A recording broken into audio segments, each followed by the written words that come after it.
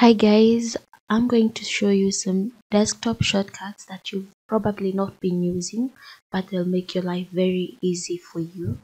And the first one is, if you find yourself with multiple windows open, like I do right now, and you want to minimize all of them to view the desktop, you don't have to go minimizing each and every one of them at a time. There's a shortcut.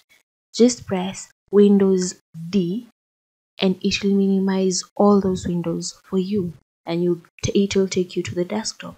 And if you want your windows to pop right back up, just press Windows D and it will open your windows again. And if you just wanted to take a peek at the desktop, you don't want to minimize any of the windows, you want to take a peek, just press Windows comma and it will give you a peek of the desktop, and once you release it, it will take you back to your window. Another thing, if you want to remain with only one window open, like let's say I want to remain with the file explorer open, I'll just drag it out, then shake it, and all the other windows will be closed, and I'll be left with only this window open.